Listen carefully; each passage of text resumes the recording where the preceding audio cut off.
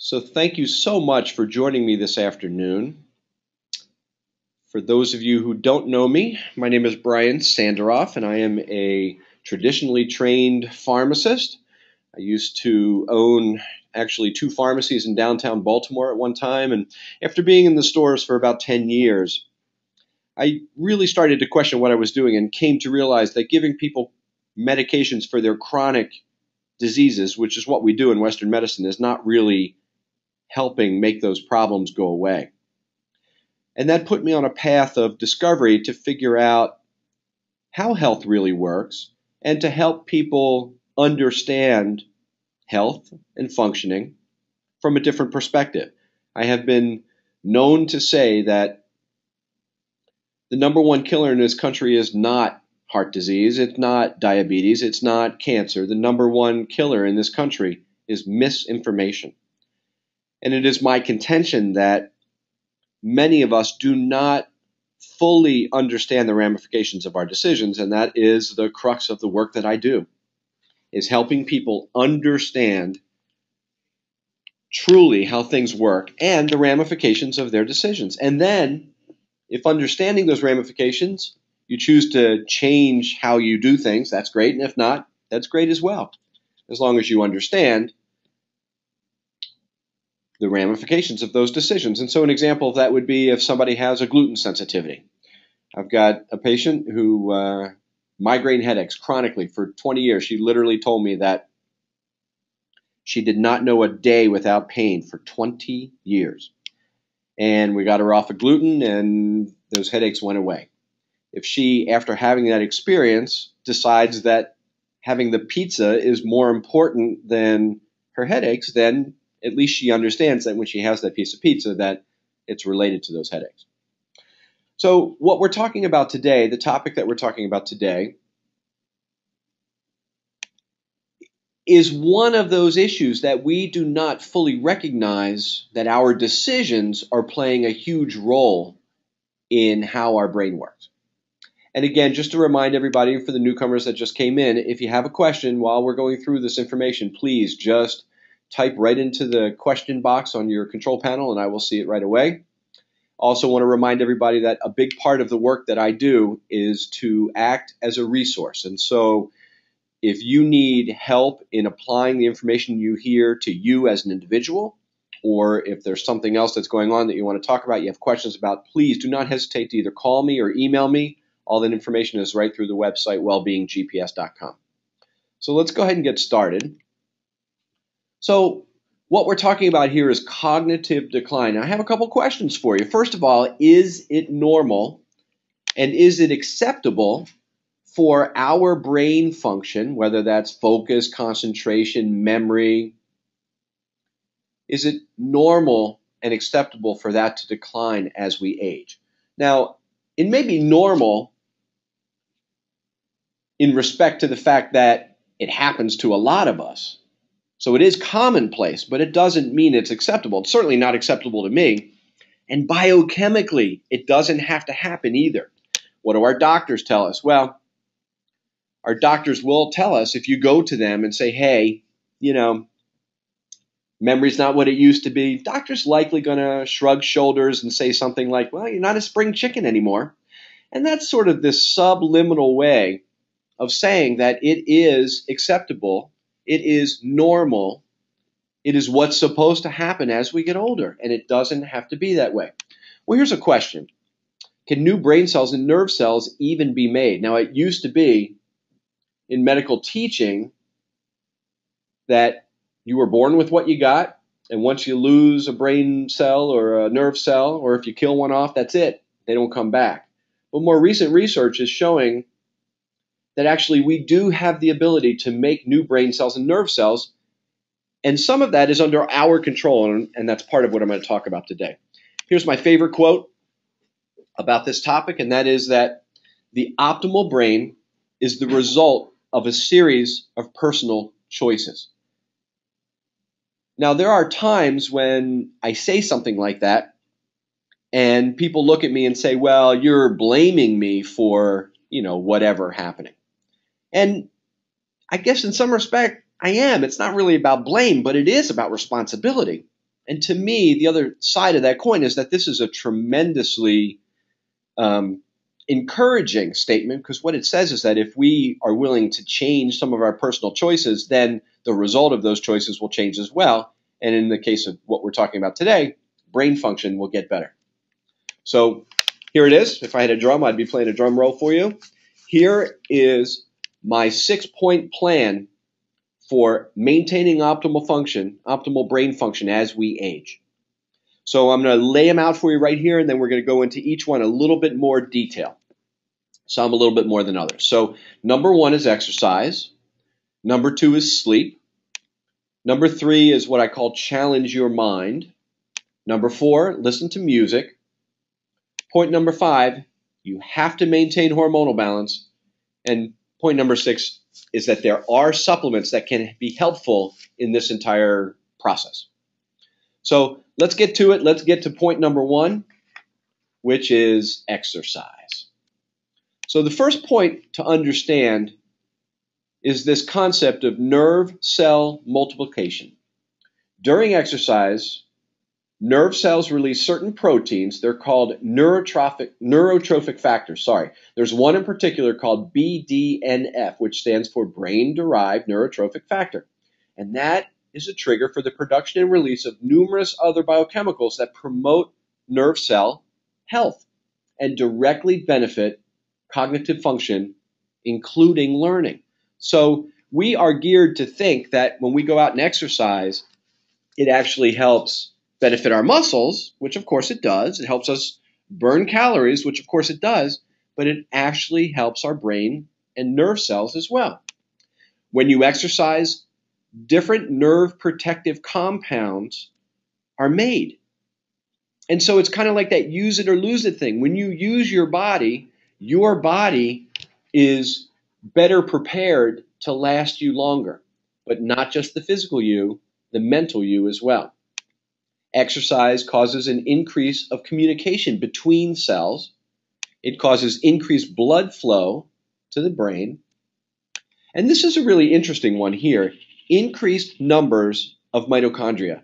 Now, if we go back to the basic, cell biology that we probably all learned in high school, we were taught that every cell has a membrane, and then inside the cell are these different little organelles. And one of those is called a mitochondria, which basically is the power plant of the cell. So that's where sugar gets converted into, the currency of energy within the cell. And that's how we create energy. And when we're showed that model, we are shown one mitochondria. But the truth is that cells have multiple mitochondria. And when you exercise, you actually increase the number of mitochondria within the cells. And this is a tremendous advantage for cells throughout your body, including in your brain and nerve cells, to be able to do the work that they're supposed to do. They can make more energy within that cell, which is what fuels the work that they do. So, of course, when it comes to brain cells and nerve cells, we're talking about focus, concentration, memory. We're talking about cognitive function. So how about talking about some studies? So there was a study done in 2010 that was done on primates. And in this study, which, by the way, was published in Neuroscience, it showed that regular exercise not only improved blood flow to the brain, but also helped monkeys learn new tasks twice as quickly as the non-exercising monkeys. That's really interesting, though that information can be extrapolated to humans as well. And it's one of the reasons why I am such an opponent of what's happening in schools these days, where physical education is becoming less and less part of the curriculum. It's a huge mistake, because that physical activity actually enhances our ability to learn new things. And so we're having a harder and harder time with our kids in schools. We're seeing more and more attention issues and behavior issues. And one of the ways to start to reverse that is actually helping those children get regular exercise. What's the best kind of exercise? Well, it's a couple, ideas that I have. Number one is the exercise that you're doing, you have to enjoy. It has to be something that you like, because if not, you're not going to stick with it. So if for you, getting on a treadmill and running for 20 or 30 minutes is drudgery, don't do it that way, because even if you make yourself do it, you're not going to get the same benefit from it, and you're probably not going to stick with it. So dancing, swimming, walking with friends, hiking in the woods, whatever it is, make it something that you enjoy. I also would recommend that whatever time you have to dedicate towards exercise, half of it should be aerobic exercise, and the other half should be geared towards building muscles. And there are some times when you can combine activities so that what you're doing is actually muscle building and aerobic. And when you're doing your aerobic exercise, you want to do exercise that will increase blood pressure and heart rate within the exercise, ups and downs. So what I'm talking about is interval training. So if you go out and you get on that treadmill and you run at the same pace for a half an hour, and your heart rate and your blood pressure go up to a certain place and then stay there for that entire half an hour, that is not as beneficial for you as it would be if you ran as hard as you can on the treadmill for 30 seconds and then slowed it down for 2 minutes, and then ran as hard as you can for 30 seconds and then slowed it down. Because what happens is your heart rate and your blood pressure go up and down within that exercise session, and it is much more beneficial for you. It's more beneficial for your cardiovascular health. It's more beneficial for creating growth hormone and burning fat, and it's more beneficial for brain function as well. If you go out and you do a Google search for a specific kind of exercise, which is called Peak 8, Peak 8, that's a really good one to do. You do that 3 times a week. It takes around 23, 24 minutes to do. That's an amazing way to get your body to start to function better. Okay, point number 2 has to do with sleep.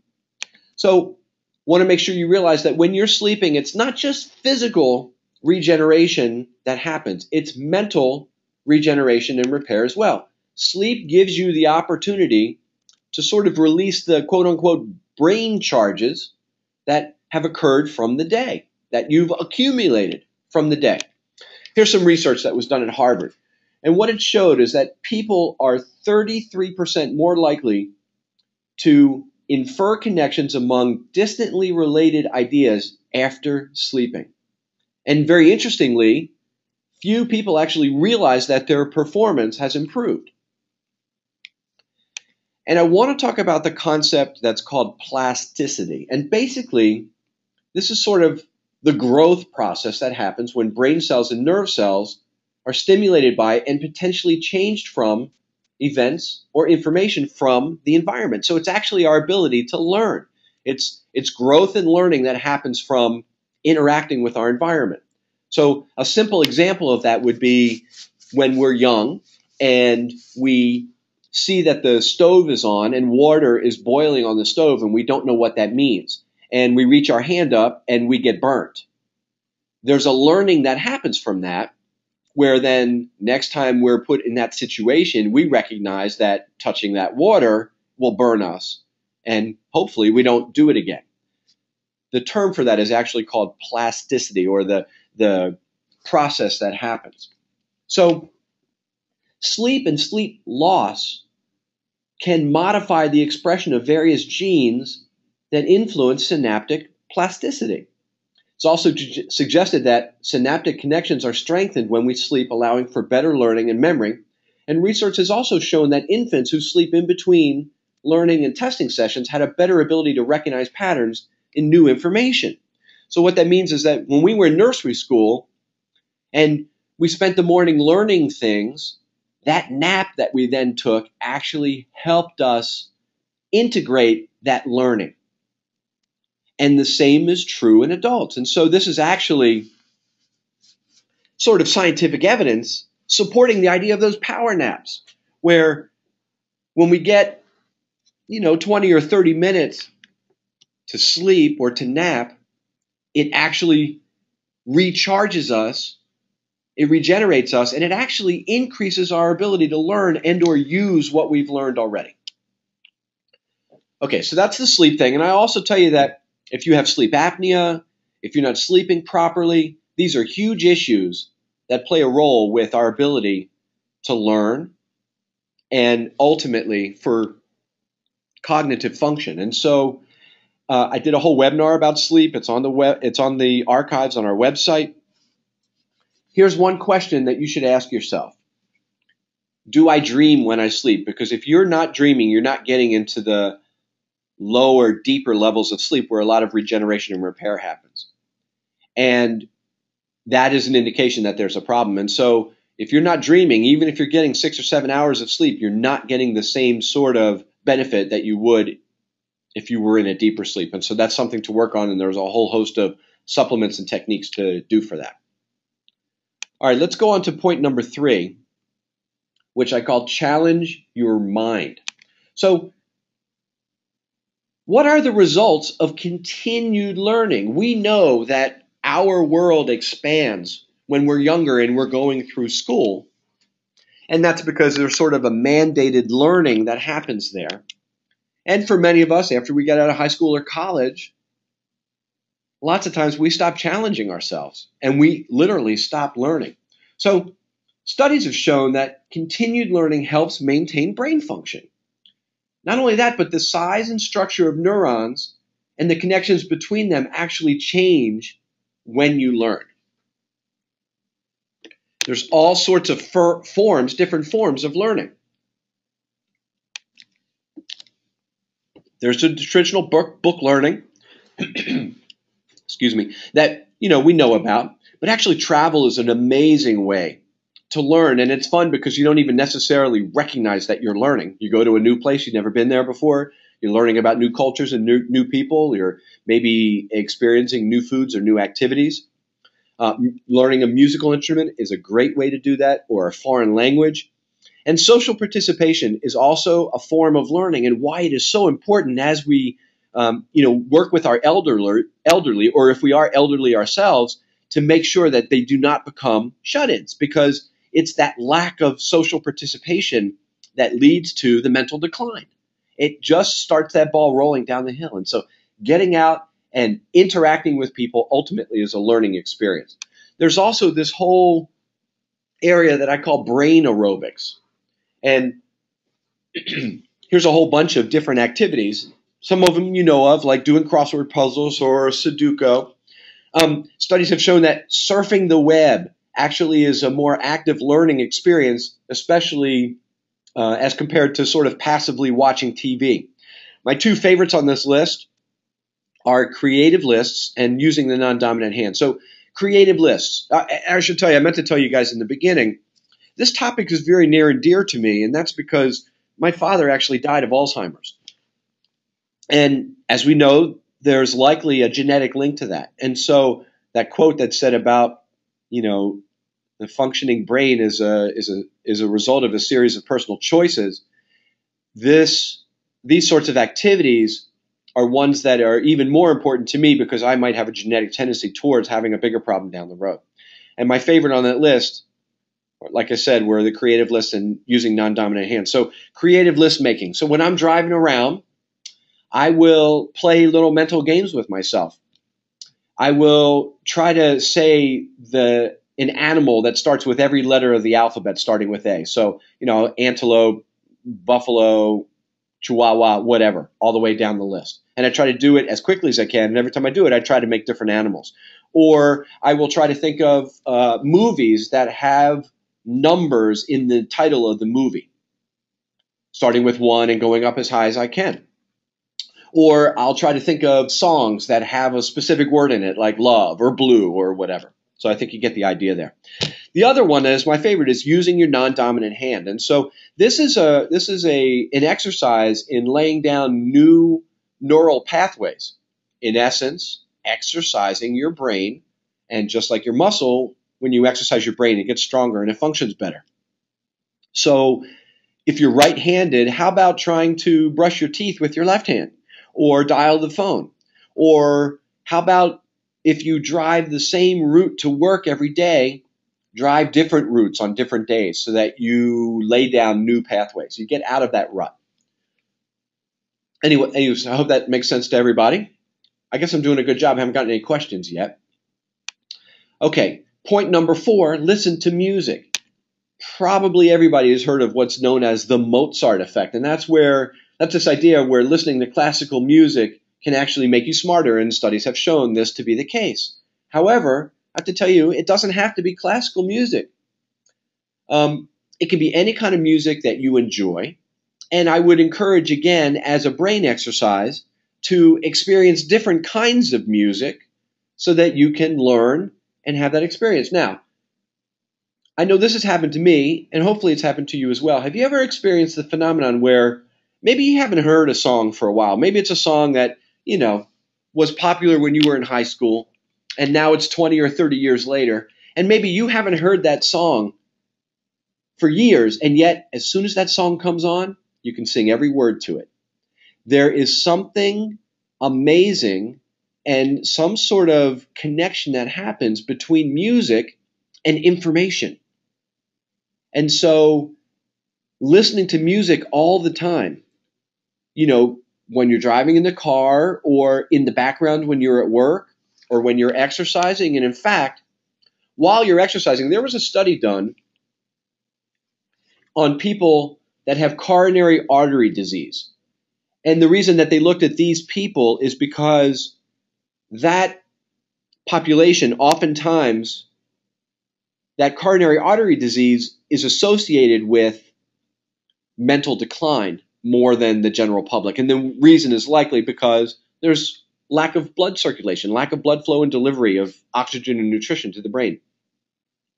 And what they found is that people with coronary artery disease that listened to music while they were exercising actually boosted cognitive levels and verbal fluency skills. And as it turns out, that effect happens with the general public as well.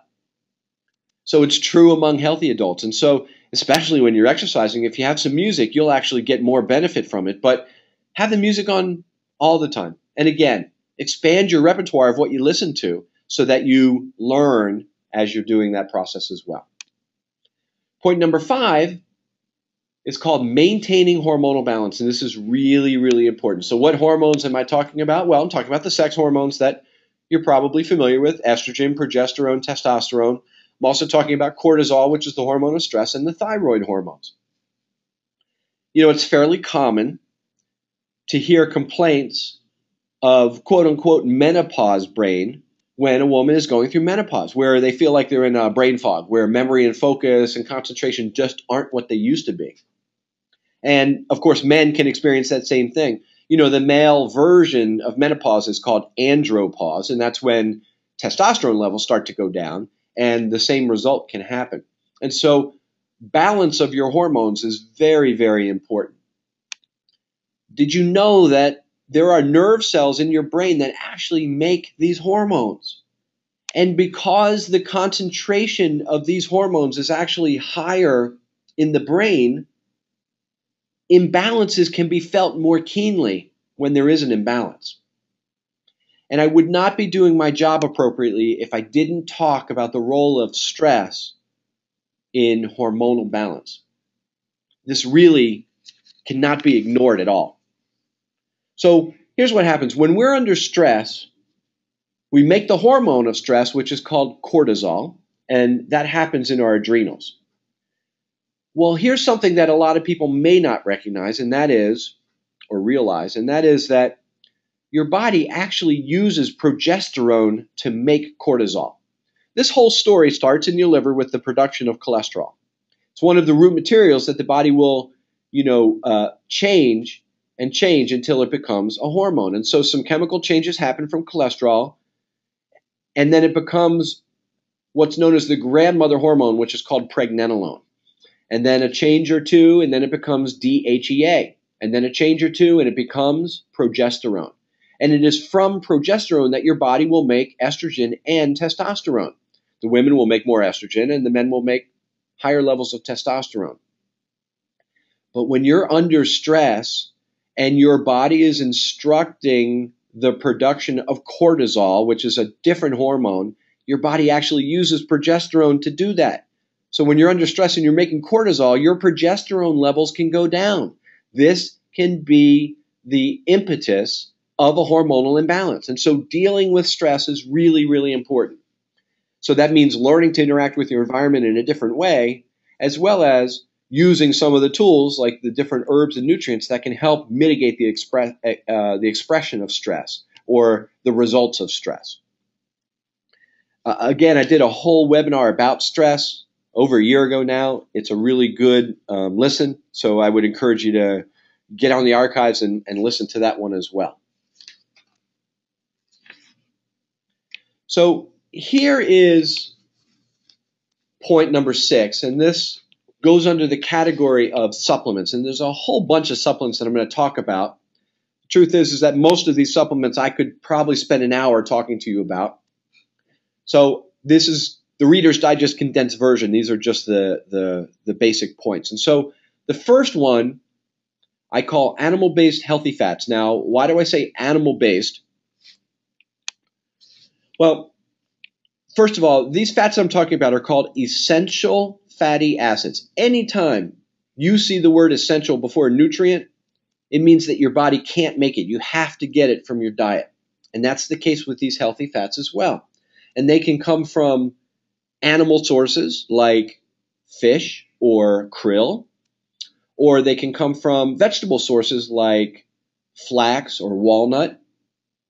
The fats that the body uses are called EPA and DHA. Vegetable sources of these healthy fats, of omega-3s, are not EPA or DHA. They're actually a different fat, which is called ALA. And the body has to convert ALA into the fats that it uses, which are primarily EPA and DHA. And many people, as they age, and many people, as their fats are imbalanced in their diet between omega-3s and omega-6s, cannot convert ALA into what the body uses. And so that's why we say animal-based. And there are so many studies out there. So I also want to point out the importance of DHA, one of those specific fats. 60% of your brain is fat. It's funny. When I was in elementary school and kids were calling me fathead, they actually were right. So 20%, 25%, a full quarter of that fat in your brain is actually DHA. And that really speaks to the importance of it for brain function. It is the main structural component of brain cells. It also happens to be, DHA now, also happens to be an essential structural component of breast milk, which speaks to its importance in brain and nerve development. And also explains why babies that are breastfed consistently score higher in IQ tests than babies that are formula fed. So let's talk about some studies. And I also want to point out that fish oil has been the subject of really intense scientific study for over 40 years now. It's one of the best, most widely and completely studied nutritional supplements out there. So one study in particular, they took 485 elderly volunteers suffering from memory deficits.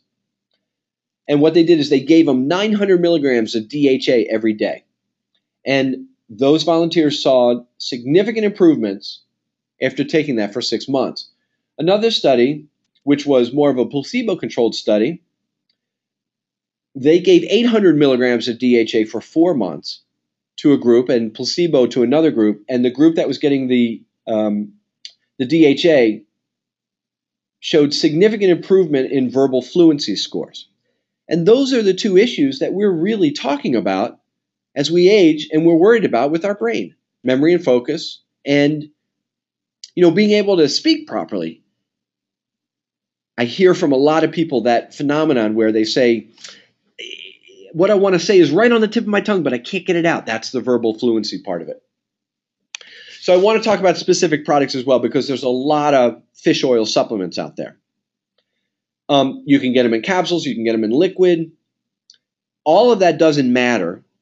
They're all just equally as effective if they're formulated properly. My favorite product to use for this is called Whole Mega by a company called New Chapter. And the reason why, and I don't own stock in New Chapter or anything like that. I think they're an excellent company. Their fish oil, Whole Mega, is made exclusively from the waste products of the salmon industry that already exists. And although fish do not volunteer up their oil for us to use, these fish are already dead. They also, because they're using the waste product of that industry, a lot of that waste product is actually the brain. And so when they process the fish oil, they get an oil that is very effective at helping with brain function. And when they also don't concentrate to just EPA and DHA like practically every other fish oil supplement does. And what that means is that their product is more like nature intended, and it is a complete full array of healthy fats. And when you look at an analysis of omega, you see that literally it has dozens of omegas in there. And it happens to have a little bit higher amounts of DHA, which is important for what we're talking about today. This product, omega, is the one that I've seen studies proving that it is very effective at integrating into cell membranes. And that's really what it's all about here, getting these fats into the membranes of the cells. So that's the fish oil story. Another supplement that's really, really important are probiotics. Probiotics are good bacteria. Again, I would refer you to a webinar that I did just about probiotics. But as it turns out, there's a whole world that lives in our gut. And when that world is disturbed, when there's an imbalance of the bacteria that should be living in our gut, things don't function properly. Why? Well, number one, the gut really is our first brain. We don't think of it that way, but that is our first brain. There's actually more neurotransmitter activity in our gut than there is in our brain. There's also a nerve that's called the vagus nerve that runs directly from the brain right to the enteric system. That's your gut. That's your, gastrointestinal. And so there is a direct link between your gut and your brain through this nerve, the vagus nerve. And communication happens because of that. And when there's an imbalance of the good bacteria, that is communicated to the brain and it causes brain dysfunction. Now, it's really funny for us to not think about or make the association between what's going on in our gut and what's going on in our brain, but actually the evidence has always been there for us. We just haven't really looked at it. Think about how many times in the past you've been nervous about something, and where do you feel it? In your gut. And that communication goes the other way as well. When there's a dysfunction in the gut, the brain feels it. What are the different causes of imbalances of the good bacteria in the gut? Well, when I'm doing a talk with people, I usually, Helene just asked a question and asked if, a web address was the one for fish oil, and yes, you got it. And you can get lots of information about that on our website as well because, again, it's one of my favorite products.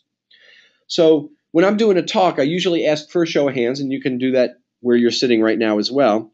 How many people that are listening right now have taken an antibiotic within the past 2 weeks? Usually I'll get a few hands raised.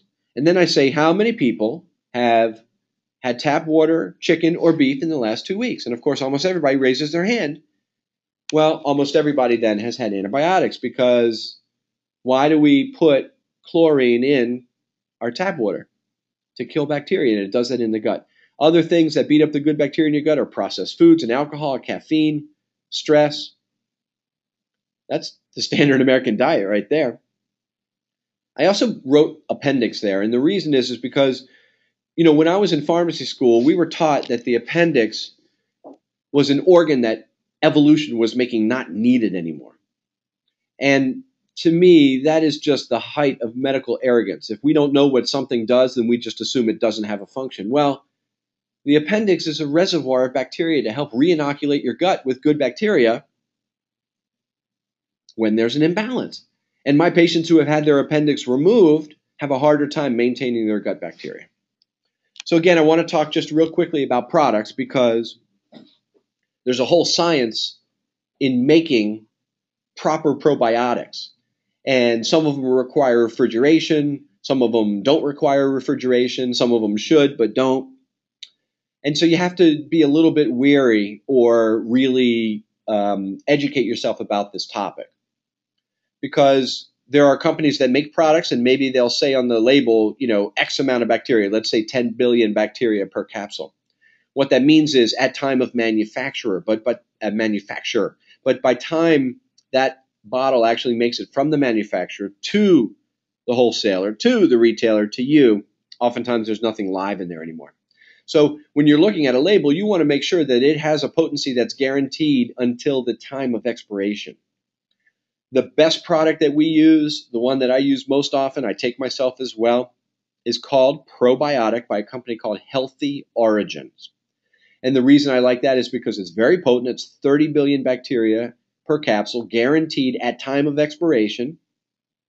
It's completely shelf stable, doesn't have to be refrigerated, which oftentimes is an issue. When we have to refrigerate medicines, we have a tendency to forget to take them because they're not sitting in the counter.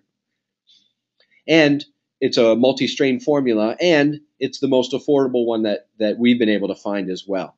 And so we sell a bottle of 60 of them for like $20 or something. And 1 or 2 of those a day is all you need to help maintain the good bacteria that's in your gut.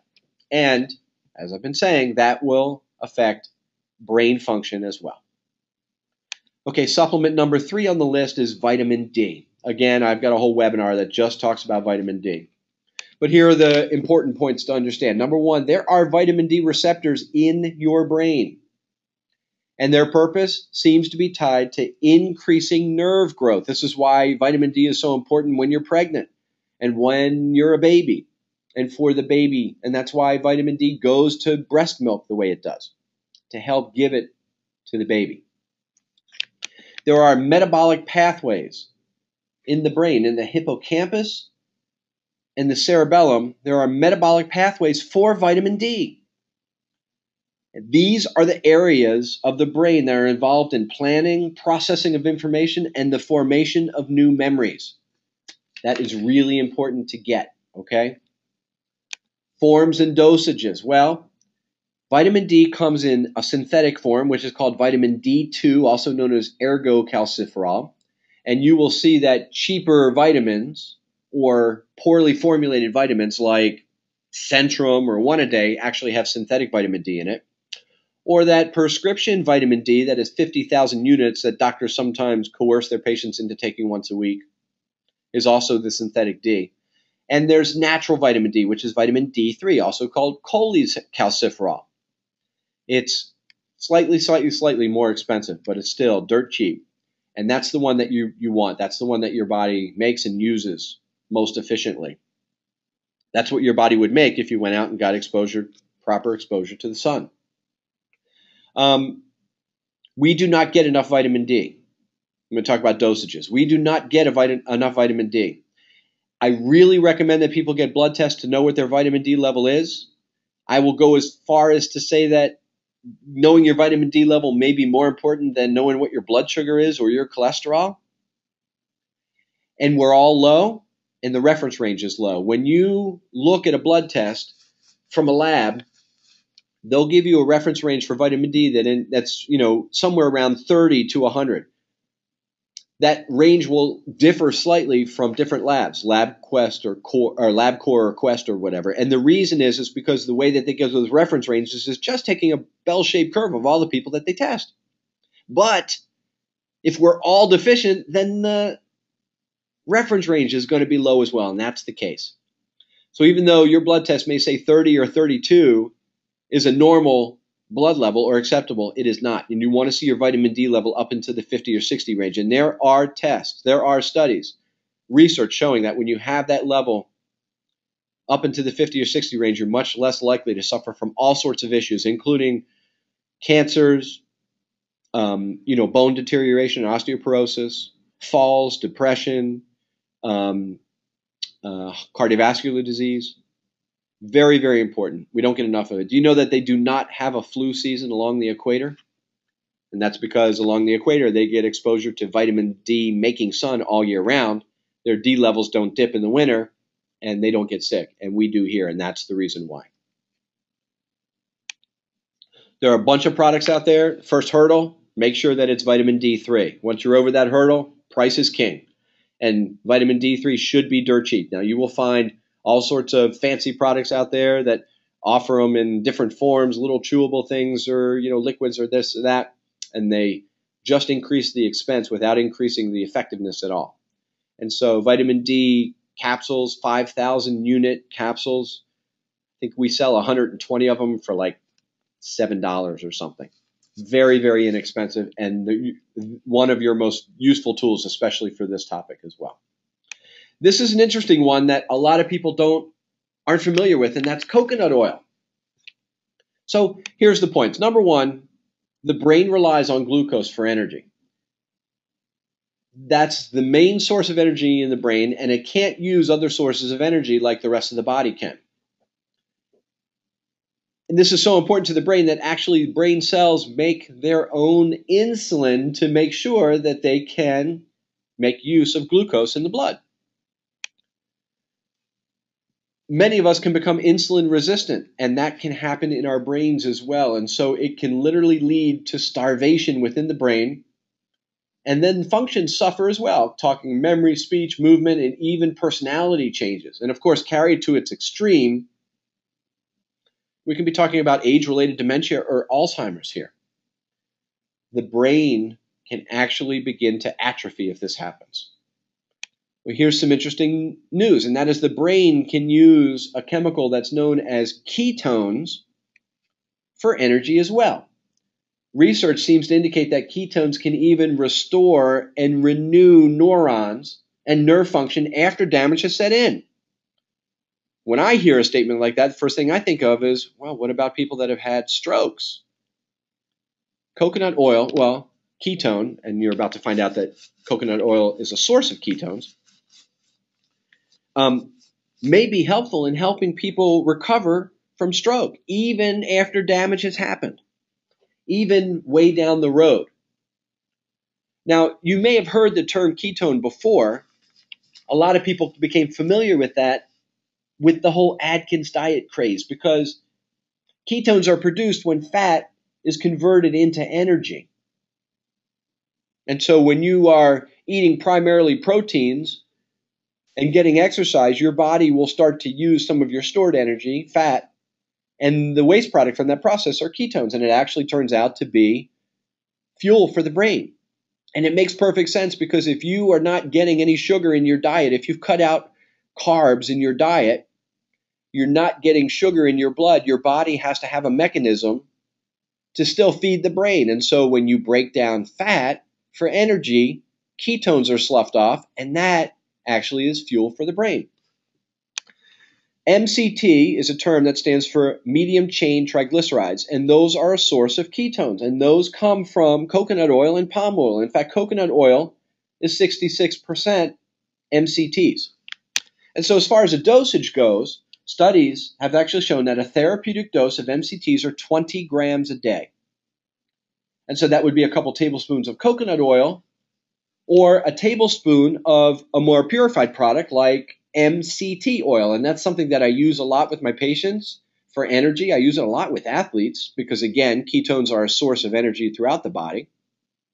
MCT, medium chain triglycerides, are readily absorbed and then used for energy. And then especially for elderly with focus, concentration, memory, mental decline, cognitive decline, and again, as I talked about, maybe even recovery from something like a stroke. Next supplement I want to talk about is vitamin B12. It's interesting because, let's see, question from Helene here. I thought having high levels of ketones is bad. And actually it is tested during diabetics related to blood work, and that's right. And you can actually go to the pharmacy, you can get something that are called keto sticks so that you can measure ketones. In diabetes, when carried to its extreme or in unhealthy situations, the body will start to break down muscle. The result of that are ketones, can be ketones, or the body using fat and losing its reserve. The result can be ketones. And so that's where measuring ketones for a diabetic is something that's done that can signal them being in trouble. But when you're getting ketones from a dietary source, there's no downside to that. That's actually a good thing, and it will help with energy. You may have heard the craze of, Dr. Oz has been proliferating about raspberry ketones. And that's, supposedly going to help with weight loss. It's along these same lines. Unfortunately, it doesn't really help the way Dr. Oz speaks about it. But anyway, so thanks for that question, Helene. I appreciate it. Hopefully that helps you. Okay, so with vitamin B12, what they found is that people with markers of B12 deficiency were more likely to have lower scores on cognitive tests and actually have smaller total brain volume. So mental fogginess and mental issues are two of the first signs of a B12 deficiency. And this is very common with us as we age. And the reason is because there's just a very small area within the digestive tract that B12 gets absorbed. And you need a substance that's made in the stomach that's called intrinsic factor for that absorption to happen. And many people don't make intrinsic factor as they age. They actually lose the ability to do it. And so they can't make use of any B12 that comes from their diet or from supplements that they're swallowing either. I ask the question, are blood tests reliable? And they really are not. And that's because you can actually have adequate amounts of B12 in your blood, and your body might lack the ability to convert it to the active form and or to get that into tissues where it needs to be used. And so a B12 blood test saying, oh, your B12 levels are okay, does not mean that functionally you have enough B12. So how's the best way to supplement? Well, number one, you want to supplement with the active form, which is called methylcobalamin or methyl B12. The form that you find common in supplements is called cyanocobalamin. And when you get that into your system, your body has to convert it into methylcobalamin. And some people don't have the ability to do that or do that very efficiently. And again, many people can't absorb B12 regardless of how they're getting it through their gut. And so what you want to do is use a methyl B12 or methylcobalamin supplement sublingually under your tongue. And that way it gets absorbed right into your bloodstream. A typical dosage would be anywhere from 1,000 to 5,000 micrograms every day. And studies have shown that that can be the equivalent of actually getting a B12 injection. And certainly going to be less expensive and much less trauma than having to give yourself a shot or having to go to the doctor to get a shot. So a typical dose that I would start with a patient that's aging and showing signs of cognitive decline is probably 3,000 micrograms every morning. And with some of my patients, it's like turning a light switch on. They spark up like you can't believe, and not just with mental things, but with energy as well. Okay, and then there's a whole bunch of specialty nutrients that I just want to mention real fast. And again, I'm trying not to get too scientific here. One of them is called phosphatidylserine, and this is a different fat that is also a component of cell membranes, especially nerve cells and brain cells. There's a nutrient, it's an amino acid, which is called carnitine. And basically what it does is it helps increase energy within every cell of your body. It's sort of like the forklift that carries sugar, glucose, from the cell membrane to the mitochondria that can be converted into energy, ATP. And so it's sort of like the forklift that does that. And so when you have more carnitine, you have the ability to use sugar more efficiently and make more energy. Well, the form that you see in front of you, acetyl L-carnitine, is the form that crosses the blood-brain barrier. So that helps with that process literally with your brain cells. You've heard of ginkgo biloba. Maybe you've not heard of another nutrient called vinpocetine. Both of those are known to increase the microcirculation within your body, including your brain, so that oxygen and nutrition can be delivered more efficiently. There's an herb called bacopa. That is an Ayurvedic herb from the country of India. And that is used traditionally to promote memory, mental function, and information processing. And there's a nutrient called huperzine A. And what that does is increases acetylcholine levels, and that is an important brain chemical. And that will enhance communication from cell to cell. And there's actually been some study using huperzine A in certain nerve degenerative diseases like Parkinson's. So, and now's a good time to type in any questions that you still have that I haven't covered on the topic, because we're going to be closing down in a few minutes. All of these supplements you could take individually. It gets really expensive. You have to have the proper dosages. So I look for combinations of products that are formulated appropriately and have proper amounts of them. And what you want to look for is something that doesn't necessarily say, a blend of all of these things, because you want to know that they have all of the right amounts in them. So there is a product that I use made by a company called Zymogen. That's Zymogen with an X. And the product is called Memoral. And it has a combination of all of these nutrients plus a couple others in the appropriate dosages to make them work properly. So get a question here from Lori. What would the dose of Bacopa be? That's a good question. I'm not sure exactly. If I remember correctly, it's probably in the 200 to 300 milligram range if that's what you're using by itself, sometimes up to 500 milligrams. When used in combination, like in a formula like this, I think 50 to 100 milligrams is all you need. Thanks for that question, Lori. Appreciate it. Lahan is asking, what's the recommended supplement that includes all supplements? Please repeat the name. So it's called Memoral, Memorall, by a company called Zymogen. And I've seen a lot of memory formulas out there. They have the right things in them, but not the appropriate amounts of them. So you need 100 milligrams of phosphatidylserine. You need 500 milligrams of acetyl L-carnitine. And sometimes you'll see products that put the right nutrients in there, but not the right amounts because they're expensive or because it's just window dressing or whatever. So it's called Memoral. Thanks for that question. Can you recap on the essential fatty acids? What would be good to purchase? I'm not typing fast enough sorry about that.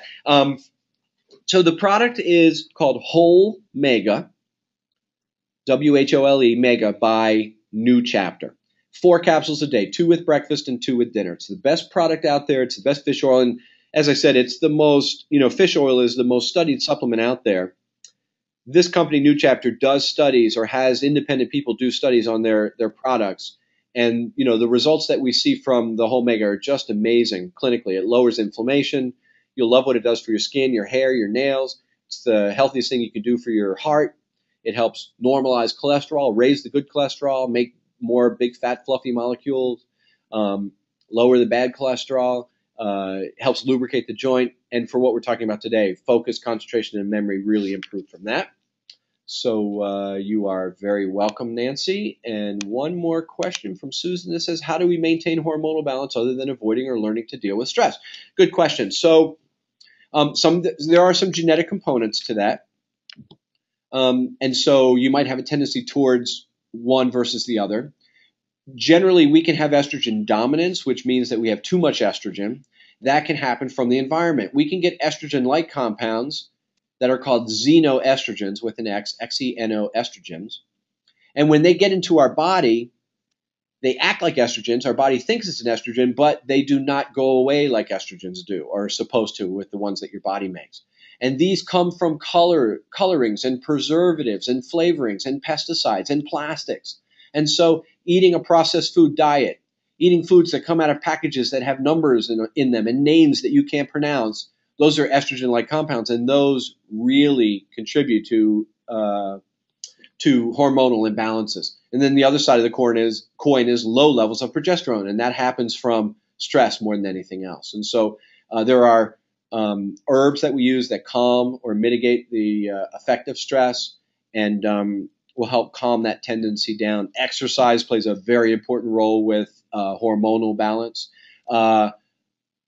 The imbalance of good bacteria in your gut affects hormonal balance as well. And so it's really, there's no one answer for that. It's a complicated thing. And for you, Susan, or anyone else out there, if you want to talk about that more in particular with you as an individual, please don't hesitate to get in touch with me, and I'm happy to sort of go over that with you.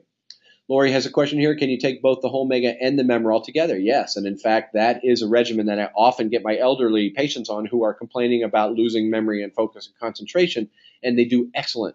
And lots of times I will add to that a sublingual B12, and that makes a really nice sort of cocktail that affects memory and focus and concentration as well as many other things. So, wow, thanks for all those questions. Thanks for your participation. I really do appreciate it. Just want to point out again that on our website, all of our webinars get recorded, and they're there for you to watch again or to refer to someone else. And there's all sorts of other topics on there, including what you see in front of you, stress and weight loss and sleep and cholesterol, osteoporosis, and depression and anxiety and all sorts of other issues as well. I do appreciate your attendance. I really honor your willingness to spend some of your valuable time with me. I hope you have found it worth it, and I look forward to seeing you again on this venue sometime soon. Everybody, have a great afternoon.